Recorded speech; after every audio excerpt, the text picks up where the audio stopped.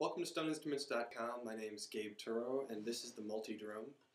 I'm going to demonstrate it now. I threw this on the wheel in, I guess this is 5 pieces. I made the body first, then each of the drums, and then attached them all to each other, glazed it all.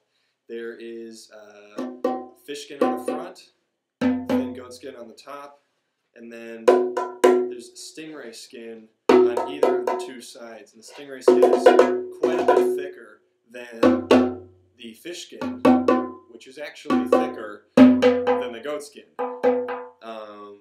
And because of the different properties of the skin, they all sound different. I kind of think these 2 on the sides sound like a pair of bongos. This sounds like a djembe here.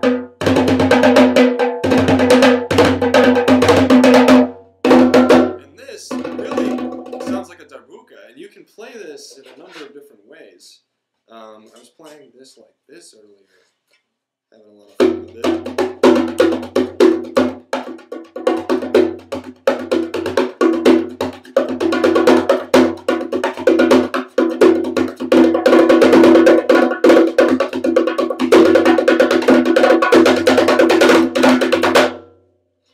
You know, or you can play it like this.